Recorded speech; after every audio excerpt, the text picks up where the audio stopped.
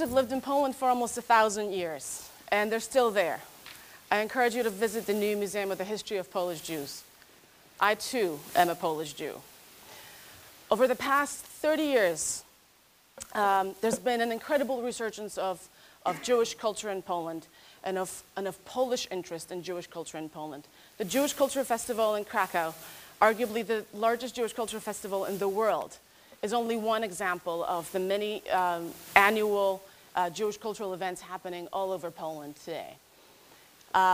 Besides Jewish culture, artists and intellectuals have been tackling with somewhat complex Polish-Jewish relations over the years. I Miss You Jew is, again, only one example of the many controversial and really interesting artistic endeavors happening in Poland today.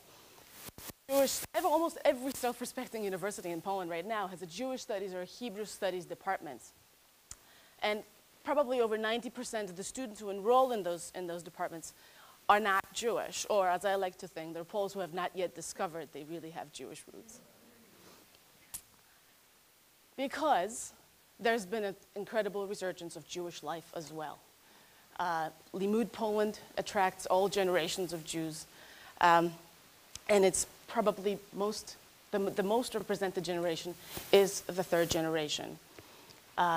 People who have discovered they really have Jewish roots. Some of them have re-embraced Jewish roots they didn't know about. Generation unexpected, we were not supposed to be there.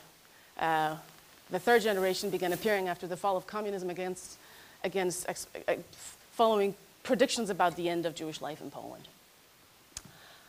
My great-grandmother used to call me Meshugene. She had that one right. But at the time, I had no idea that it was in Yiddish, and I had no idea she was Jewish, and I had no idea I was Jewish. But years later, I developed a hunch that I was Jewish. And then years later, it turned out I really was. But I'm not the only one. Jewish community leaders, activists, a professor of Yiddish, none of these people knew until several years ago that they're Jewish, but they all had a hunch that they were. And that is what my project is about. But how do we explain this? Where is the hunch coming from? Is it genetic memory? Does it in fact extend beyond our own lives? Can we explain it because we somehow hear the silence of our ancestors? I don't know. Is it perhaps in the subconscious? Is it really within our own lives? Have we maybe as a baby overheard a conversation of our parents or grandparents that we've suppressed and it could come out now? Again, I don't have an answer. Is it transgenerational trauma? Do we in fact have trauma transmitted to us over generations? Do we actually experience the Holocaust in the following generations?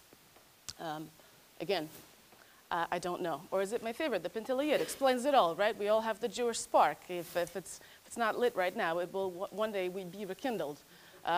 Because weren't we all, after all, present at Mount Sinai, where the Pintiliyid was installed in us? And that is the essential primordial thing that we all share as Jews, and therefore we will obviously have a hunch and then discover that we're really Jewish. I really don't know. In fact, we may all just be plain possessed. Right? There's a demon, there's a dybbuk stuck between heaven and earth just trying to give us secret messages about the fact that we're really Jewish. For the time being, as I travel and interview so many people that I keep meeting who've had a hunch they were Jewish and really are, I insist on calling it the Meshugene effect. And as long as the more I travel, the more I realize that I would want to tell you that it's the working of a serious anthropologist, but it really is by all means a selfish work in self-therapy.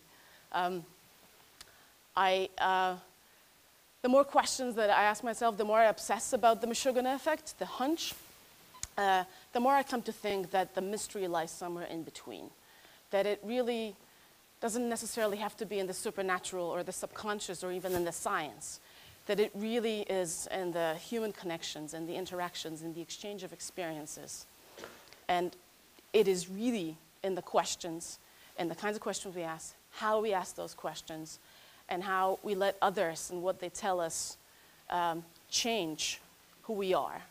And essentially how we weave the stories, how we choose to tell the stories, and probably most importantly, how we allow those stories to inform, but possibly even change how we make sense of things.